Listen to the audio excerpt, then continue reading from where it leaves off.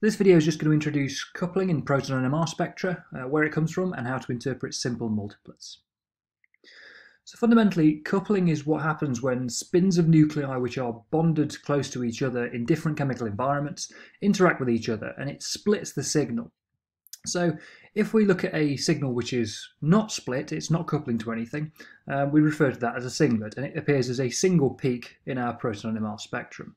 So if we give an example molecule up here, these protons in green are not close enough to any other chemical environments to cause any splitting of the signal, so these protons would appear as a singlet. We've then got what I've called simple multiplets, which is where your protons are coupling to one other chemical environment, which is sufficiently close enough to cause coupling.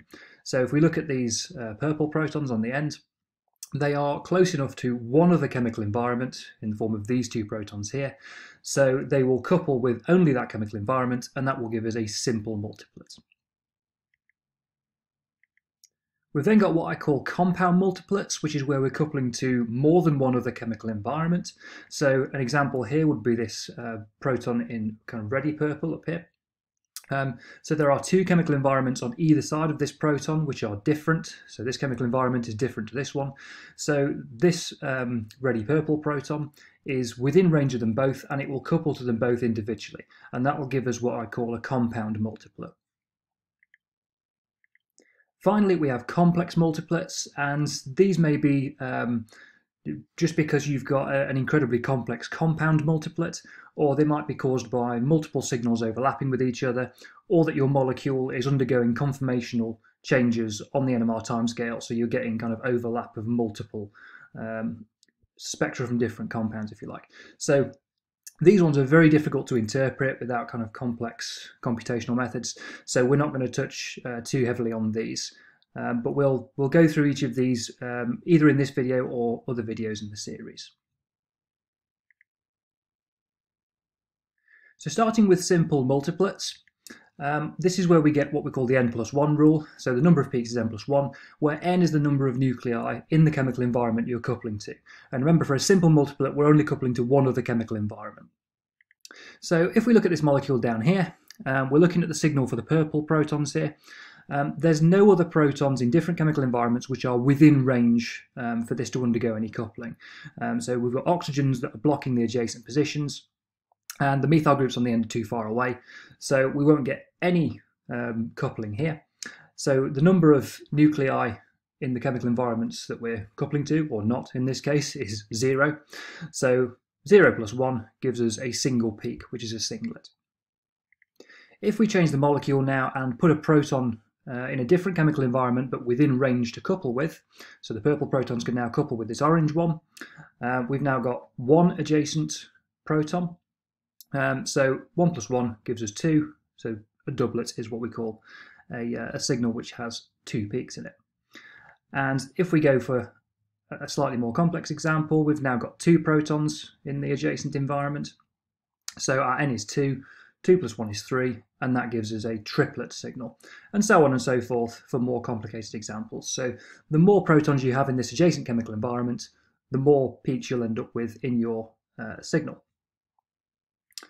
So the thing to note is that the peaks are evenly spaced in a simple multiplet. So obviously the doublet's only got one gap, but when we go on to triplets and so on, this gap here between the left and the middle peak is exactly the same size as the gap between the middle and the right peak.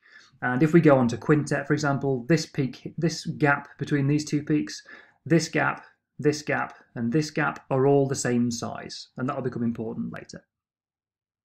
Now you'll notice that the peaks have different intensities. So in a doublet it's approximately 1 to 1, in a triplet it's 1 to 2 to 1, in a quartet it's 1 to 3 to 3 to 1, and so on. And these are predictable using something called Pascal's triangle. So how Pascal's triangle works is if we take our original signal, which I've denoted as a singlet here, and we kind of split it, but we split it additively, so we take a 1 and we split it into 2 ones below. This gives us our signal intensity ratio for the next splitting down. So a doublet is 1 to 1 in terms of signal intensity. Now, if we do this again, we now start to meet in the middle. So if we take this 1 and we create a 1 on this side and a 1 on that side, and we take this 1 and we create a 1 on this side and a 1 on that side, these two 1s add together to become a 2. So we end up with a 1 to 2 to 1 triplet, and that's reflected in the signal intensity of the triplet. And if we just go again, we split the 2 now, so we push a 2 in this direction and a 2 in that direction. That adds up with the 1, which is going in either of these directions, so we end up with a 3 in the middle. So 1 to 3 to 3 to 1 is the signal intensity of a quartet, and again that's reflected. And you can continue doing this down the range of simple multiplets, and that gives you an accurate signal intensity, and that's reflected in your NMR spectra.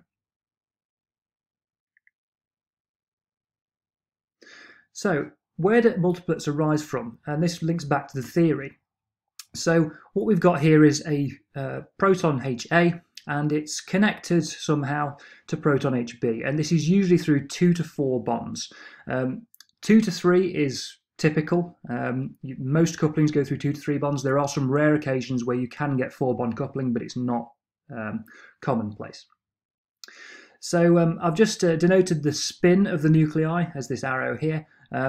If any of this looks a bit strange, you can go back and watch my videos on NMR theory to see what's going on. So there's 2 possible arrangements we can have for this system. We can either have the 2 spins aligned with each other, either both up or both down, they're the same, or we can have the spins opposed, so 1 up, 1 down, or 1 down, 1 up.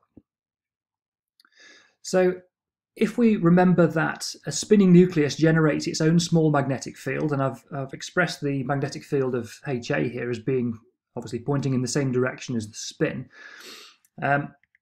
then if we've got the spins aligned, the magnetic field of HB points in the same direction, and we end up with this region in the middle here where the magnetic field is reinforced, it interacts constructively. And if you remember from the theory videos, the stronger the magnetic field your nucleus experiences, the more de-shielded it is. So the further to the left on the spectrum it appears. So if we take our original signal for HA, this is the chemical shift that it would appear at if it weren't coupling to anything. This scenario here is effectively de-shielding A, so it's moving the signal slightly to the left, slightly to higher ppm on the spectrum. If we now look at the spins opposed situation, right, the magnetic field of B is opposing the magnetic field of A, and we end up with this region of destructive interference in the middle. It's weakening the magnetic field around A, which is effectively shielding it. So same scenario, this is the chemical shift of the uncoupled nucleus. It's going to move the signal slightly further to the right, slightly further to lower ppm. Now, when we talked about population excess and that kind of thing in the theory video, we said that it's approximate. There is a population excess, but it's very, very small. And approximately 50% of nuclei are in one spin state, and approximately 50% of nuclei are in the other spin state. So your odds of being in each of these scenarios is pretty much 50-50. So therefore, when we get this final signal, it's a 1-to-1 doublet. So this is one of your spin states and this is the other spin state. And your odds of being in each one is about 50-50. So your doublet therefore has a 1-to-1 intensity. And that's where it comes from. So an important piece of notation to understand is what we call the coupling constant.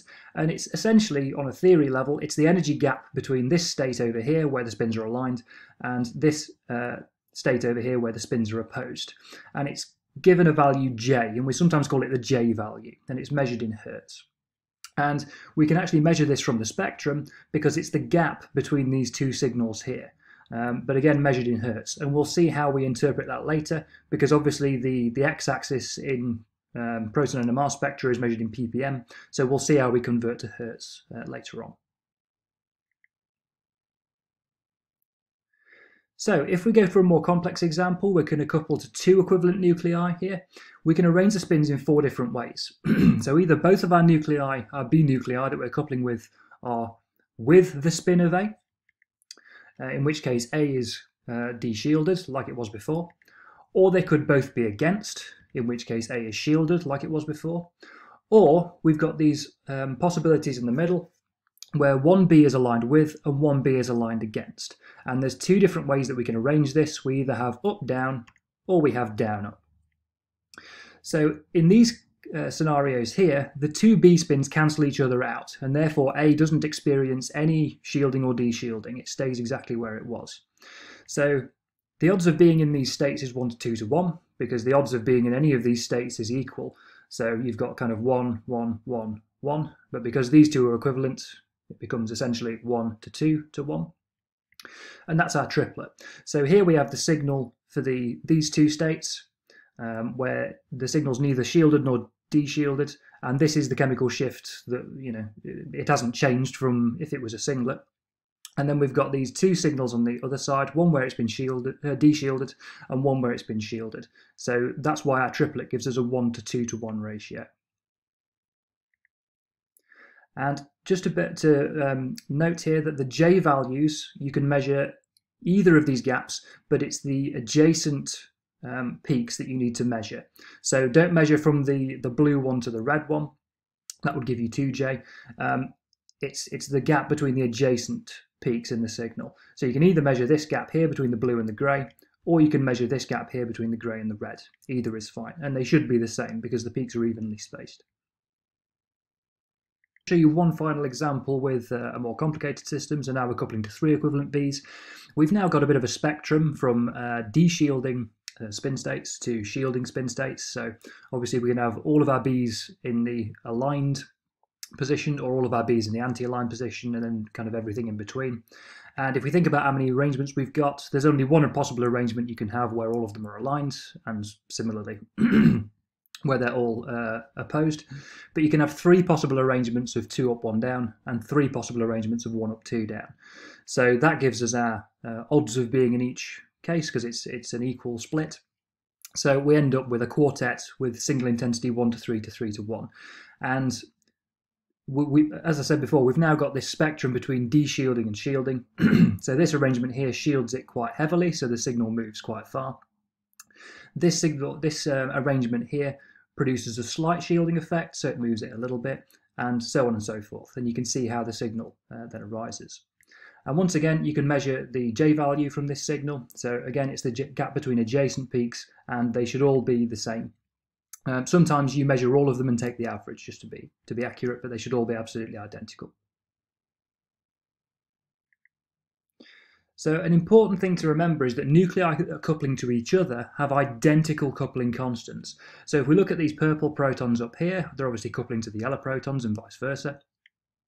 Then the J value for these purple protons, which I've taken just by measuring this gap here, and I've arbitrarily said it's 7.8 Hertz, which is about right for this sort of system. If you were to measure the J value of this triplet, which is being caused by the orange protons, then it should also be absolutely the same, 7.8 Hertz. Now you might notice that your J values are slightly different, so one might be 8 Hertz and one might be 7.8, or one might be 8 and one might be 8.2. That's to do with the experimental error in the spectrometer. It's to do with the resolution of the spectrometer.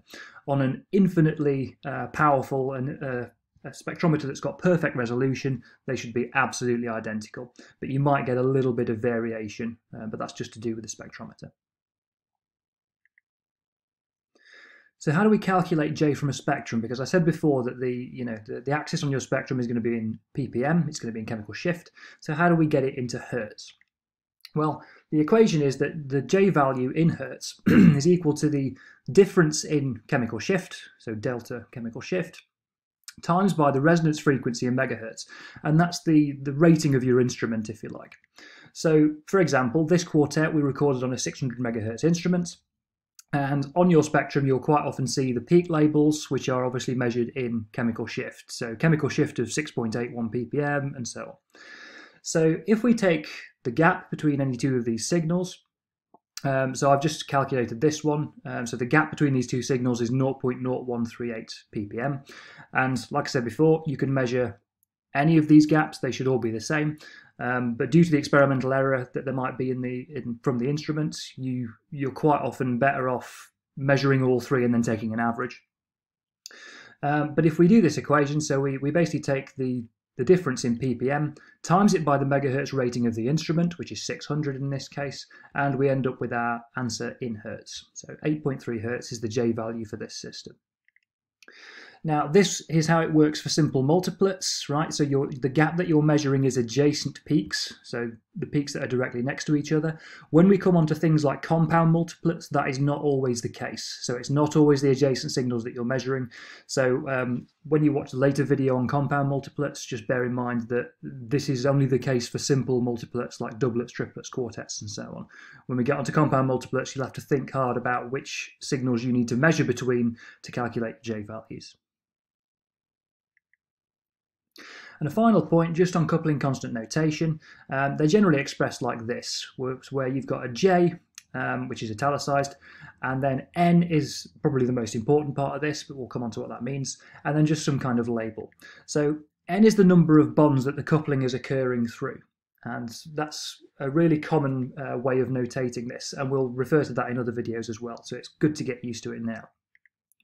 X and Y are just labels, so they could be whatever you want. They could be X, Y, 1 and 2, smiley face, sad face. As long as it labels the nuclei which are interacting, you can call it whatever you like, really. So looking at this example down here, we've got two nuclei which I've labelled, HX and HY, so the labels are accurate. So if we're looking at the coupling between these two nuclei, you would call it J, X, Y. They're just the labels to show you which nuclei are coupling to each other. And then we need to work out how many J this is, what the N value is. So if we look at how many bonds the coupling's occurring through, it's occurring through 1, 2, 3. So this is a 3J coupling. So one final example, just to look at this system over here and see how we notate all of the three couplings that are occurring here. So H1 to H2, which is this coupling that's going across here, is occurring through 1, 2 bonds. So this is a 2J coupling. H1 and H3 are 1, 2, 3 bonds apart, so this is a 3J coupling. And H2 and H3, again, are coupling through 3 bonds, so that's a 3J coupling as well. And you'll see couplings notated as this in chemical papers, research papers, synthetic chemistry papers, all over the place.